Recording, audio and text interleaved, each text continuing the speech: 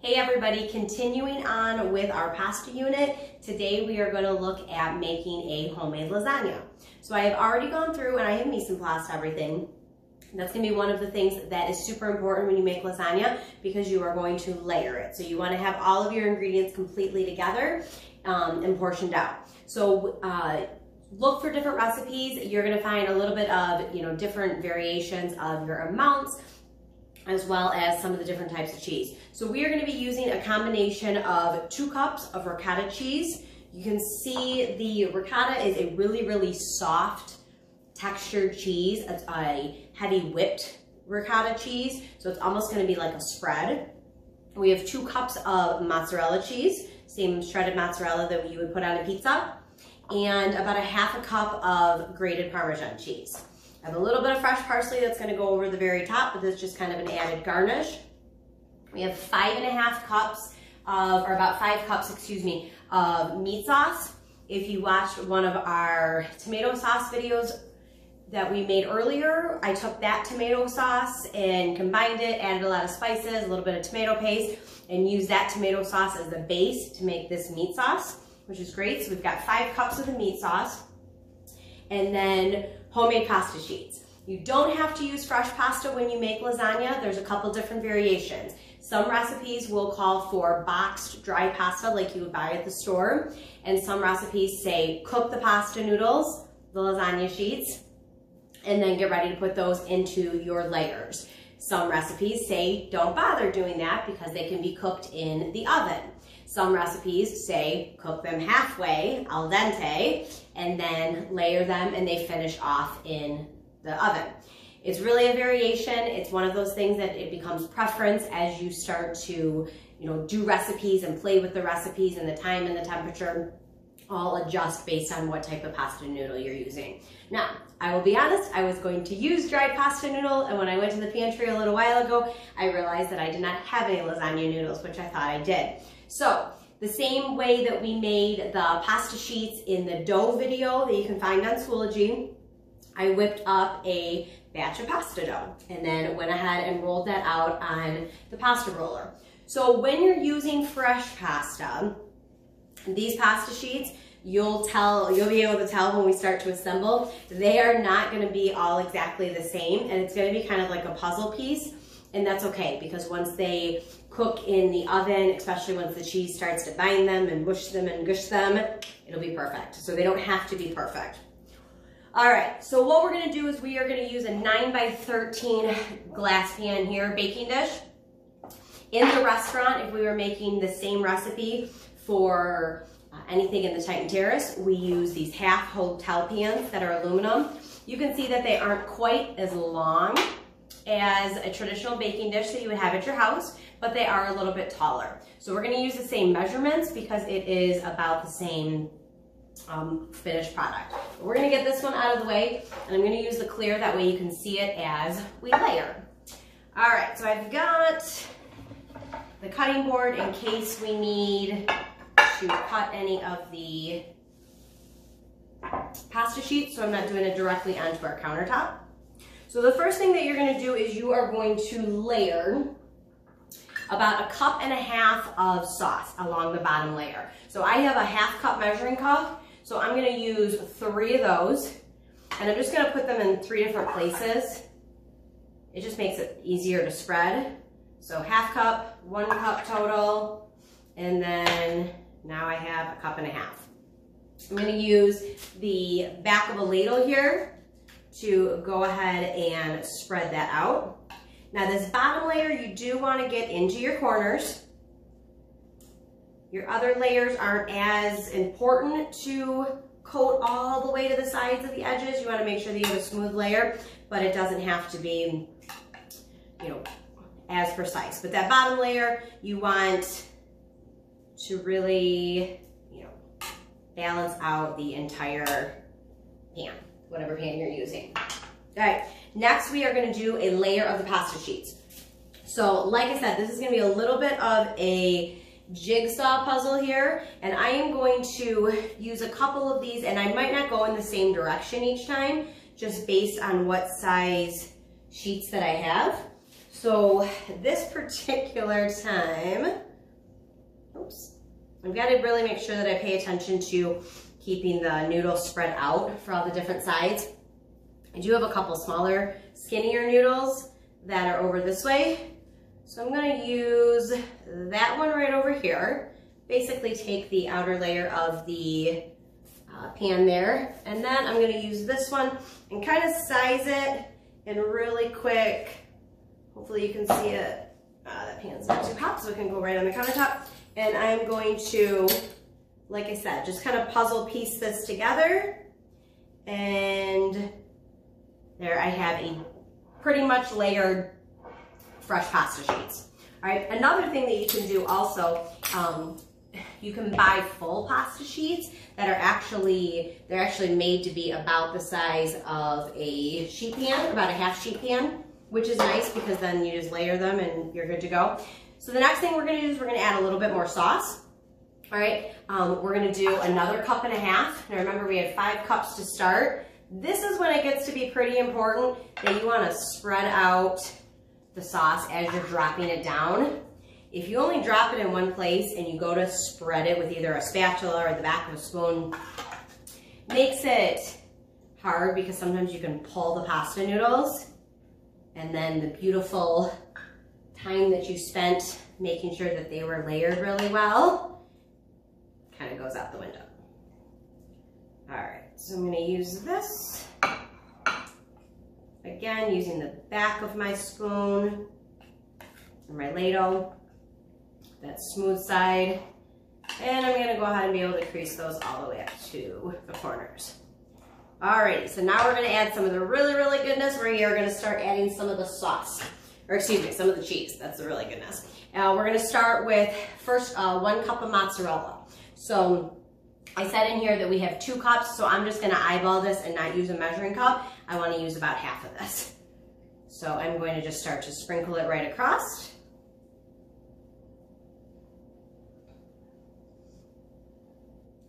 And the beauty of a lasagna is if one layer has a little bit more cheese, or if you're doing like a vegetarian lasagna and one layer is a little bit more full than the next, it doesn't matter. It's perfectly fine if that happens. All right, so with the cheese, try not to take the cheese all the way to the side. You want to leave a little bit of space just because as the cheese starts to melt, you don't want it to get stuck to your baking pan, okay? So now we've got our mozzarella. We're gonna do another layer of noodles. All right. Yeah, we're gonna go this way. Still gonna go this way. I'm gonna pull this. And like I said before, if some of your pasta sheets are not perfect, then not a big deal. I'm gonna size this one and cut this in half. We're gonna use that there. Same thing here. And I think I've got a skinny piece. We'll tuck that one right there. All right, so again, now we've got our next layer of the actual pasta sheets. Now that I've got sauce in there though, if I tilt it, it's gonna slide everywhere. All right, next we're gonna add some ricotta cheese. All right, we're gonna actually add just about all of this ricotta cheese. Now because this is a spreadable cheese, I'm gonna use a portion scoop and just dollop the different batches of the ricotta cheese in different areas. And then just go ahead and almost kind of just push it down where once it spreads, once it's pushed down, it'll just connect to the other pieces. And when I do it in just a second, hopefully that'll make a little bit more sense. I feel like the way I just said it to you, it didn't make a lot of sense, but it will in just a second. All right, and you can be really precise about this pattern. Again, it's all what you start to practice with. All right, but we're gonna go ahead and use all of the ricotta cheese. So again, we're gonna use all 2 cups in this step. So we're totally empty. And then we're going to smash it down. Now I am just going to use a rubber spatula for this. And just as I kind of smash it down, I'm gonna try to spread it a little bit. Now my ricotta had been in the refrigerator, obviously, and when you go to make the lasagna, it's not a horrible idea to let your ricotta sit out just a little bit so it's a little bit easier to spread. So because mine's a little bit stiff, I'm actually just going to use my fingers and separate this and separate some of the pieces, and then try to basically make a full sheet here. Now ideally, I'm not going to touch anything other than the ricotta, so we're not going to have any, you know, red or orange sauce marks on my fingers or on the ricotta. You might get a little bit, but ideally with this layer, you want to just have, you know, one full layer. All right, and it doesn't have to be perfect because as it starts to melt, it'll ooze and spread, and that is the goodness about the lasagnas. All right, so then next we are going to do one more layer of the noodle. All right, and this is gonna be our last layer of the noodle. So I'm gonna use my last few pieces over here. Oops. And this piece is actually a little bit too long for our pan. So I'm gonna spread that, or cut that, excuse me. And again, it's just a matter of sizing things. I'm just gonna tuck that piece because I didn't cut it and I had already laid it down. And then this guy, it's a little bit wider, so I'll put him here. And it doesn't have to be completely perfectly coated. If you've got a little bit of spaces, it is not the end of the world. You can see, you'll be able to see when I show you in just a second, you'll be able to see some of the ricotta, and not a big deal. All right, I'm gonna use some of this. I had one piece of pasta sheet that was really skinny, so I'm just gonna kind of tuck in and basically use it almost like a Play-Doh and form in some of these skinny holes or gaps, if you will. This is preference. You don't have to do that. You can have the gaps. It's not a big deal. I just had the pasta sheets, so I might as well use them. All right, so then this is going to be, we have our layer of pasta sheet, and then lastly, we're gonna do 2 cups of sauce, the remaining sauce that's in there, and then mozzarella cheese, and then we're gonna do the grated Parmesan over the top. So let's go ahead and use the rest of the sauce. All right, same as before, make your life easier and spread it out as you go. You know, drop it in different places. This mixing spoon.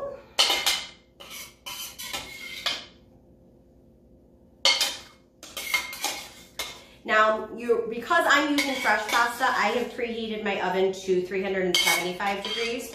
Whether or not you're using fresh or dried pasta, and whether or not that dried pasta is cooked, you're gonna usually be right in a temperature range of 350 to 400 degrees in the oven. Now the biggest difference in recipes is going to be the cook time. So we are at 375 degrees. All right, we're nice and spread there, perfect. And when we get done with everything, we're only gonna bake in the oven for about 25 minutes. And that's because our dough is fresh, and it is not going to take nearly as long as if it was dried pasta. So I'm going to use the remainder of the cheese. Remember, I had only used half the first layer that we used the mozzarella. All right, and then we're going to put the grated Parmesan over the top of that. Now we only have a half a cup here of the grated, but it's going to go right over the top. So like I said before, I am going to put a little bit of fresh parsley over the top of the entire lasagna. And then we are going to cover this before it goes into the oven. And you want to cover it with foil. I've got foil off to the side, and I'll show you in just a second. You want to cover it where your foil is going to be tight and it's not going to touch any of the cheese. So make sure that when you wrap this, that the foil itself doesn't dip down, because it will get stuck to the cheese and you don't want that in the oven.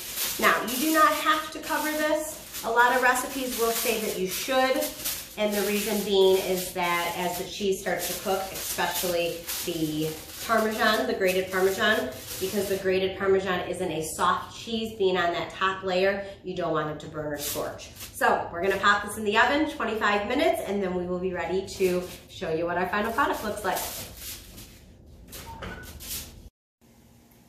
All right, so the lasagna has just come out of the oven, very, very hot glass baking dish. So let's take a look and see what it looks like when we pull the foil off. So we've got our foil here, and remember we said that we wanted to keep it where it wasn't gonna touch any of the cheese. So let's see, we've got just one little piece of cheese that got stuck to here. And again, that's why we wanted to make sure that that didn't happen, or that's what we were hoping for didn't happen. So here you go, you have your nice lasagna. Good suggestion is to let it rest for just a few minutes before you go try to slice it. It just kind of lets that cheese settle. Same idea as when you do that with the pizza. So we'll give this just about a minute or two, and then we will slice it and plate. There it is, guys and gals, final product time and time to plate. So we took our offset spatula. Actually, first I used a pizza cutter and cut all down our pan into 12 portions here. And then I took the piece from the middle, actually, to be our first piece. Sometimes with pies and lasagnas and baked dishes and casseroles, if you take that center piece, the other pieces kind of keep their shape a little bit more. So I did that, and you can see that it kind of oozed out a little bit. But then we have our plated piece of lasagna here, and it is ready to be eaten. So hopefully you guys get a chance to try something like this. And please make sure that you let us know, show it to us, and we'll see you guys soon. Bye, everybody.